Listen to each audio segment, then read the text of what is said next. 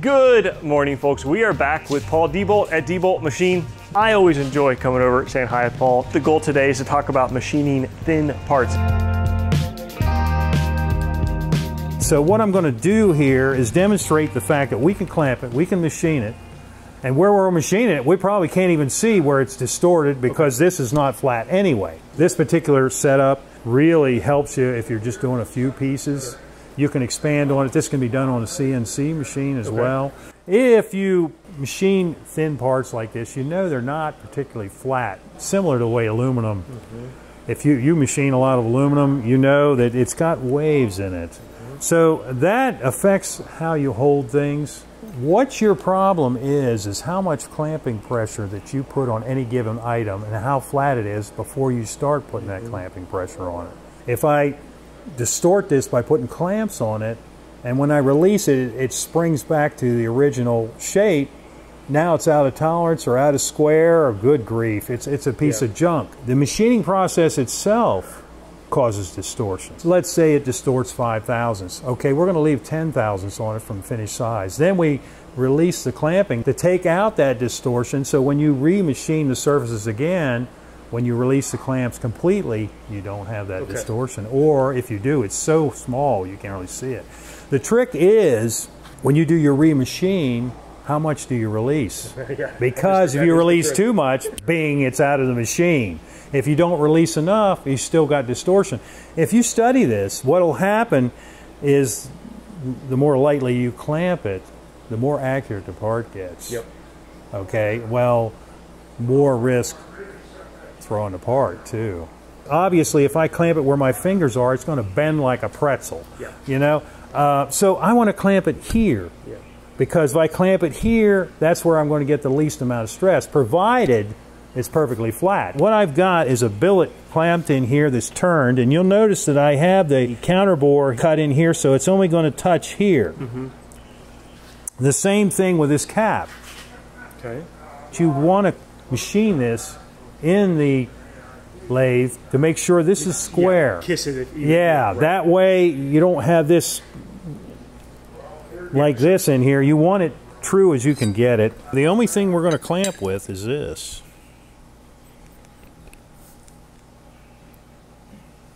Now I can line this up. If you cut this diameter, the diameter you want to end up at, or slightly under it, okay? So I want to get it in here evenly. And you're just using experience to feel the comfort of the tailstock pressure. Yes, I have this back against here so it can't back up. If you have it in a CNC machine, I think you'd want the same scenario. If you got it in hard jaws, it'll probably be okay. But and I think you want to clamp it like this, because if you hold everything out on the first couple of teeth, it's hard on the chuck. Why strain a chuck when you don't have to? That way this can't move.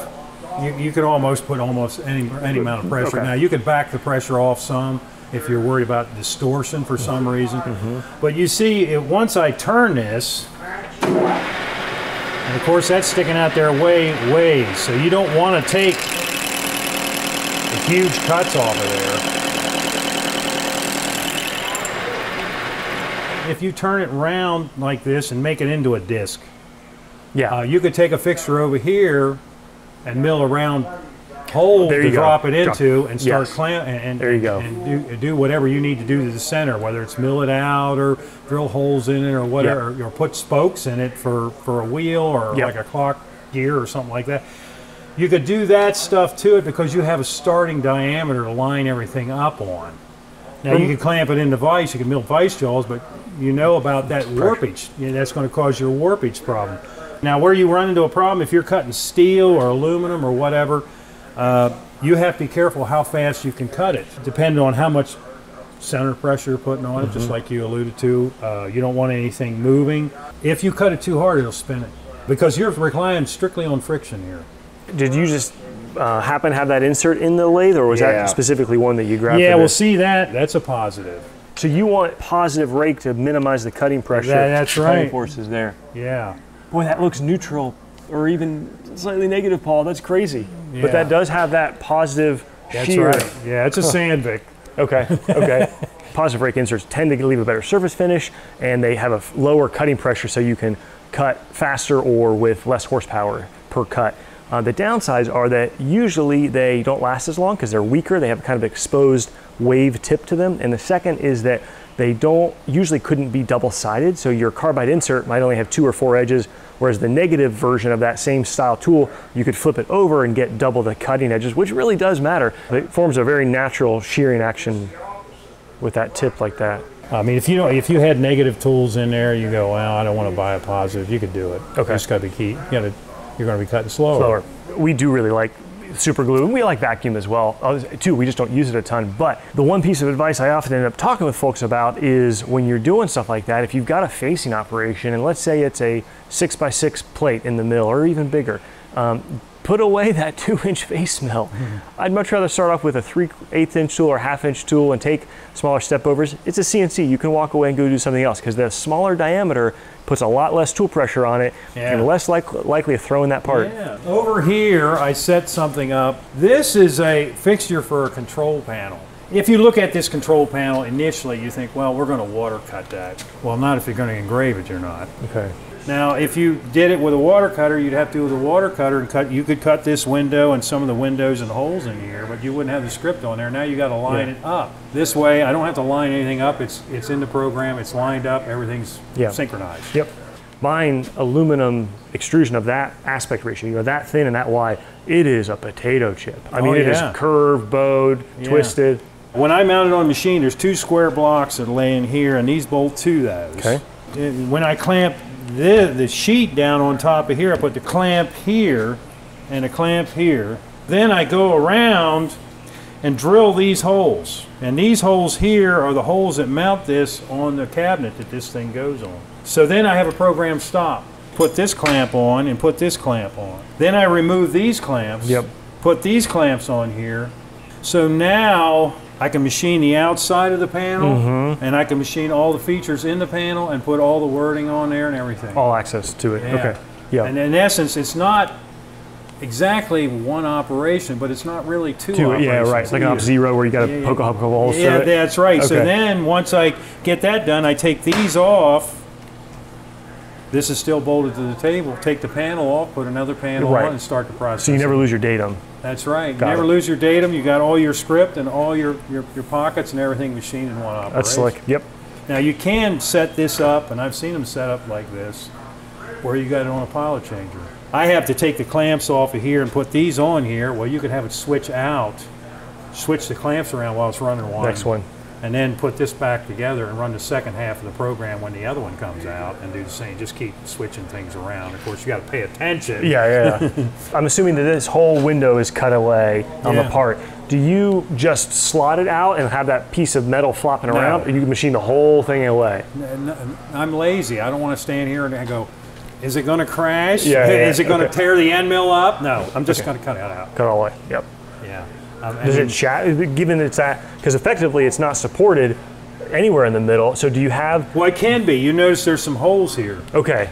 When I put these holes in here, I can take and put 1 or 2 holes in here to stabilize it. And when you talk about stabilizing it here, you'll notice that I don't just put screws in here and tighten it down. I have... the whole bar. To try to spread the clamping pressure as far as it'll go. You know, and of course, in this case, you want to go as far as you can go and keep it out of the way of what you want to do. But I want to crowd it and get as much done as I can without changing anything. In this trade, it's all about the dirty little details. And if you don't pay attention to those details, you just end up with crap. And this is particularly important when you're talking about cutting machine parts that are thin, or you're trying to avoid distortion. And it's amazing, and it amazes me even today, how large a piece you can get with distortion in it. And you think, wow, that's so thick, and it's still distorted. And you say, well, I'm just cranking on it with a wrench, and I distorted it, and look how thick that is. Well, if you've got the measuring tools, there's some things you can measure that you don't realize you can measure. And over the last 6 months, we've been building fixtures for our tombstone on our horizontal. We've been putting indicators on fixtures that are all the way up against cast iron, and let me tell you, even one of those Mighty Bite Uniforce clamps that opens up, that causes that whole fixture to bow out. Now I'm only talking a thou or two, but I care about that. Oh, and you at least need to know it's going to do that. Yeah. I hate these things, and they're widely sold. I mean, they're everywhere because they're heat treated. Okay. For that reason, and they get dings in the bottom of that, and when you put that on your Bridgeport mill, and I'm talking about a simple Bridgeport mill, it damages the table. Got it. Never thought about stoning the bottom of those. Yeah, you know, you've got to, and the worst part of it is people get these things all over the place like that, and they get the clamp on an angle. Now you have to say, well, I need to clamp to angle so I know the pressure is predominant part of the pressure is on the part. Yes. This is textbook wrong. You need the stud to be close. Assuming this is what you're clamping, right? Yeah. You want to move everything kind of back. Yeah, you want the stud to be closer, but that's not the only problem that you can have here. If I angle this clamp, and I'm going to make this extreme like this, what it does is it wants to pull the part this way and distort the part, okay? And you don't want extreme angles. Well, how extreme can you be? You can take a level like this and put it on here, and people say, well, gee, that's a lot of work to level that thing up. But how important is the squareness or the distortion in the part?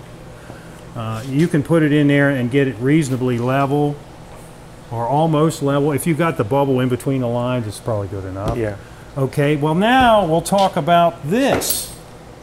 When you put this on here and you have your stud in the machine and you've got this clamp at an angle, it's pulling on the stud like this. Yeah, right. Well, what's that doing? How's that holding in your T-slot? It ends up holding on this angle right here, right on this edge right here, and it ends up putting a lot of stress pulling one angle or another.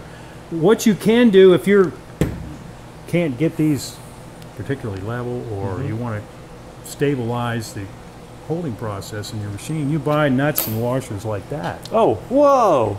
Look at that. Will you show that? Hold that up. That's cool.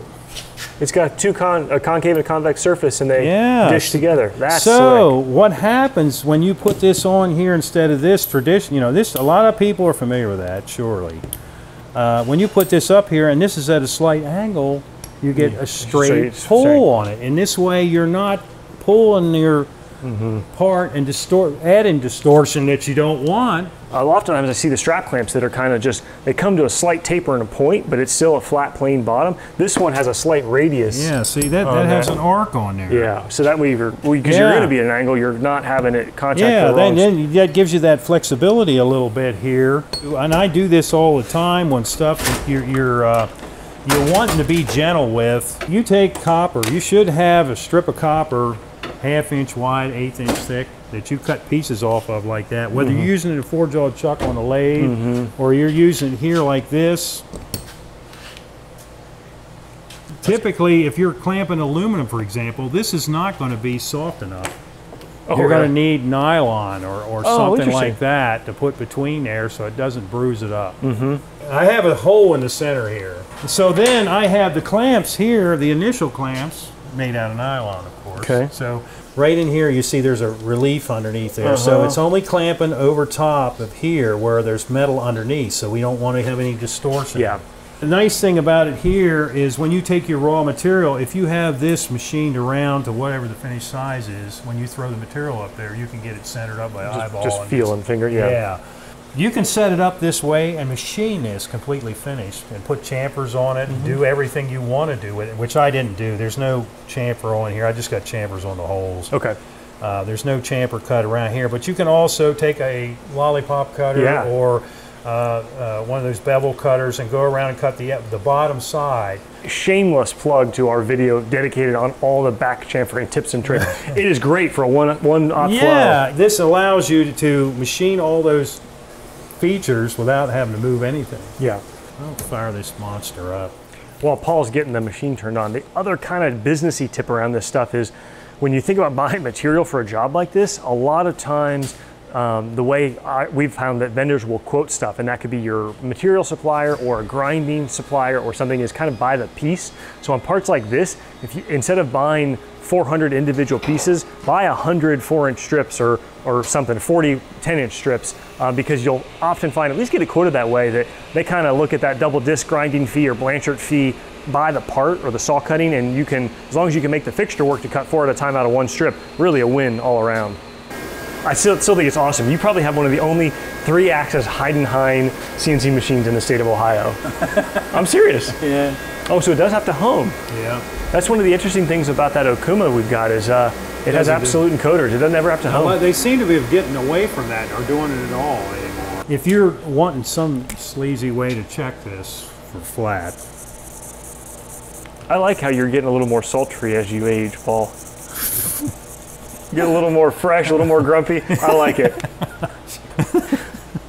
If you took this part and you say, I want it to be perfectly flat, you deck this off in the machine, you emery it down, and I'm just talking about for a few parts. If you want it really good, you're going to have to buy the material, so you don't have to do that. Yeah, have it double disc ground or something. Something. When you sand that, not only do you learn a lot about whether it's concave or convex, but sometimes there's a burr from the extrusion process, shipping, handling, a saw cut, and that burr can...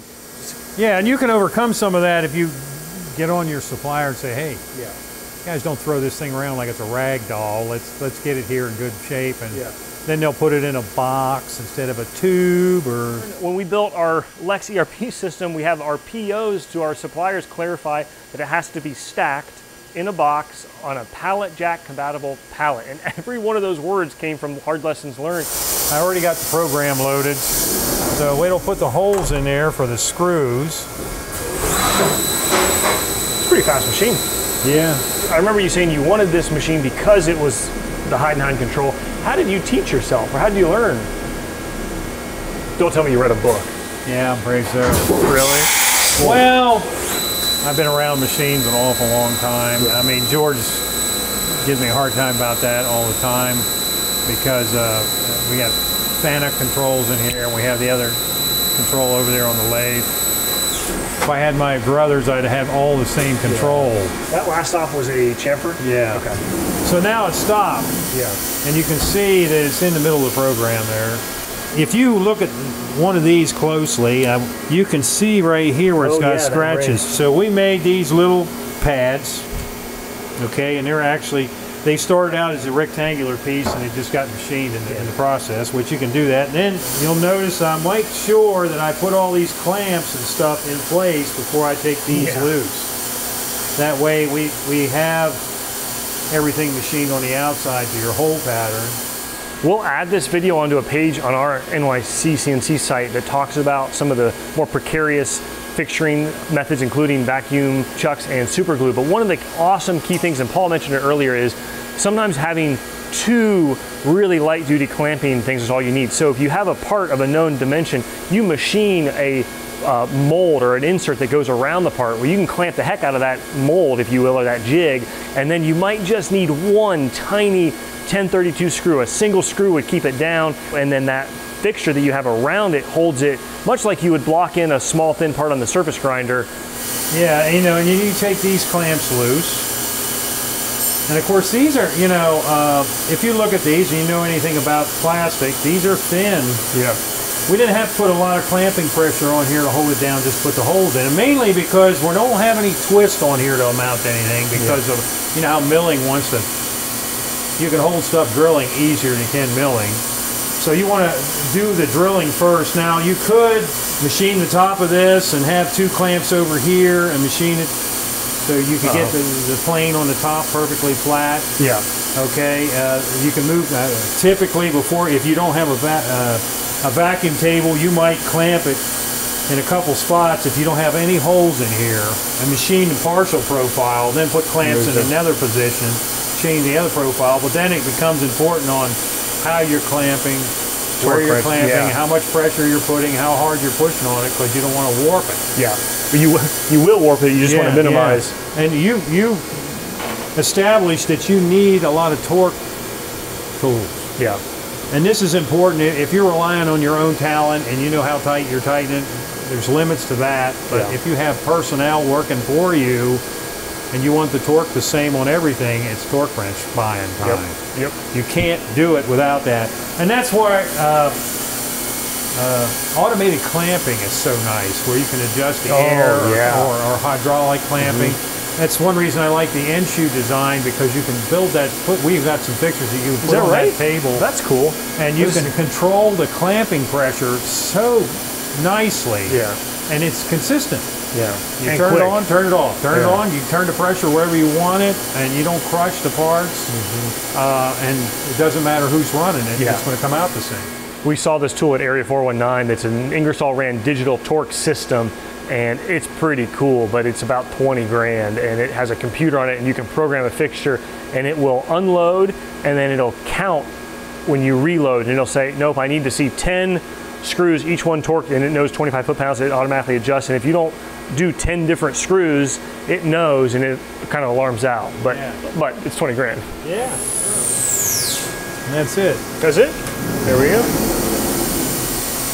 Get a lollipop cutter or any of the fancy little cutters. This is a small part to be doing that with. But you can put undercuts in here, but you have to be careful when you clamp here to do your first operation. The clamps overlap in here far enough that you're clamping on a solid area. Yeah. But you can go around here and cut chamfers on everything and have a completed part, completely burred, the whole 9 yards. The only thing you're not going to burr is the holes in the back. Yeah, right.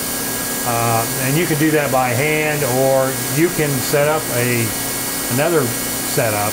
If you machine an island to just fit that, and you put this around this way, and you put clamps here, you're still clamping here where it's thick. Yeah, right. Whereas you're clamping it with a vise, you better have some kind of pressure control, because you can't get the pressure just right without warping it.